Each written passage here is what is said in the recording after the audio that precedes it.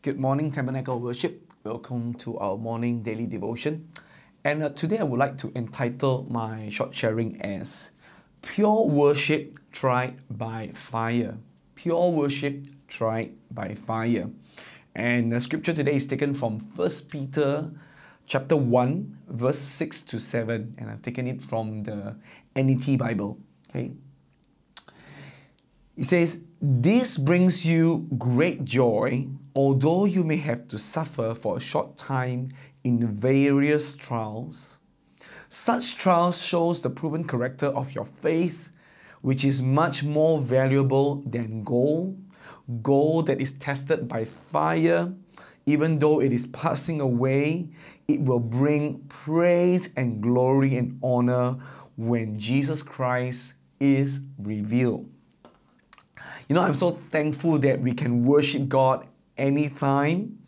God is to be worshipped all the days of our life. God is to be glorified at all times. We say both in the ups and downs, both in the good and also in the bad.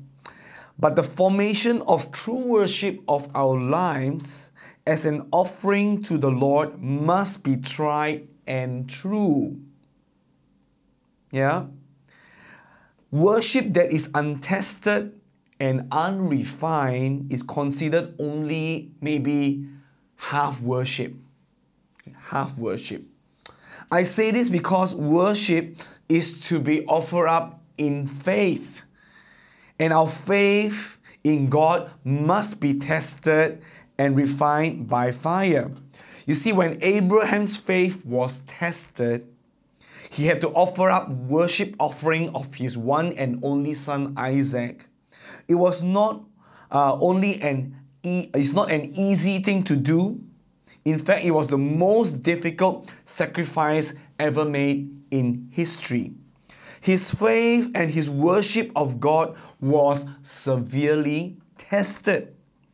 And until he remained steadfast to the very end, to pull that dagger towards his son, God honored that worship because it was tried and true. It was tried and tested. Today, some of us might have things in our life that we go through. It is hard to lift our hands and worship. There are struggles in our life that we face that are so hurtful, so painful, that it is difficult to offer up sacrifice of worship. The scripture that we just read in 1 Peter verse 1, 6 to 7 tells us that we will have to suffer in various trials for a moment. Why this is so? This is for the very purpose of our formation and the maturation of our character, of our faith. This is a must. No true believer of Christ can avoid it. Why? Because it is much more valuable than gold. That's what the Bible says. Faith that is tried through the testing of fire is what the Lord desires, and He wants that from us. Because it will only result in worship of God that is worthy of praise, glory, and honor when the day Jesus comes for us again. What an awesome worship display that is fitting for the second coming of our Lord Jesus.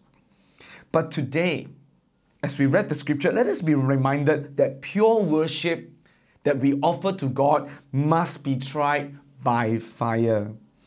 And so I want to encourage you, brothers and sisters, today that whatever you're going through, do not allow the enemy to rob your worship of God that is rightfully His, belongs to God.